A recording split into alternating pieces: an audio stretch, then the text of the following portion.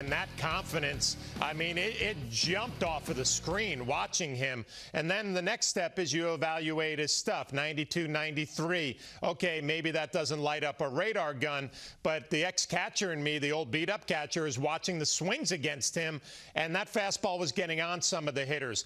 Big-time 12-6 curveball, which is a weapon. I think the next step for him is to be able to drop that in there for strike one and get me over a breaking ball. I like the changeup, but I think for me, it was the body language and the confidence that told me this young kid at 21 years old, he believes he belongs in the big leagues, and obviously with that performance, he does. He'll probably get another start against Baltimore in that doubleheader, and rightfully so. He deserves it. Well, Sam Brennan, the Yankees pitching director, Flash, he said that the problem with Garcia and his ascension was his fastball command, and you just touched on it there, but it just seemed like there was a little bit of a late giddy-up. He was registering 93, 94 on the gun, but it seemed to be getting in there, and it seemed to be rising. So how much more successful can he be with that command than a rising fastball? Well, I think a lot of what he does, the way he turns his back on the hitter and he has some deception there, that's going to add to the spin rate and the deception and the fastball getting on